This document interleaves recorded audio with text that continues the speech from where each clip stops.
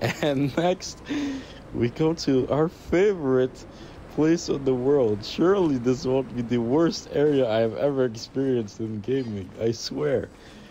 Oh, I can't break another rock. Oh, characters in Sub-Zero Clan will continue to accumulate sheer cold. They'll lose HP. Nah, that'll be okay. Actually, this part was supposed to have an edit of all of my characters dying a slow and painful death, never to see the light of day ever again, my first game over, just because of this mechanic is very, very hard to maintain, especially if you're trying to explore or do anything of substance. But it is what it is, bro. I mean, the area was made to be frustrating, so I get it. I found the red rock. I guess it's a new currency. You know those blue ones. Now there's red ones. Freaking the tree. Oh, right, the tree. Yeah, so you give the red rock to the tree, and then it boosts the tree and gives you boost. Something like that. I think. This is 55 times speed. It's a boss in this freaking area, and it is what it is, bro.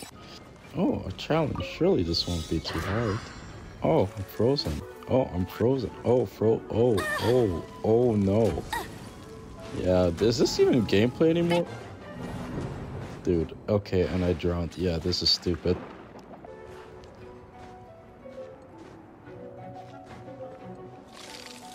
I'm in a mountain. What the fudge? I just glitched into another area, I guess. Oh, sure, guy. Random guy. Oh, co-op just got unlocked, by the way, so random people can join. Sure, you can accept, man. Join, go ahead. Who's this? Okay. No escape. Nice, now I have a teammate. Is that him? Is he gonna do something?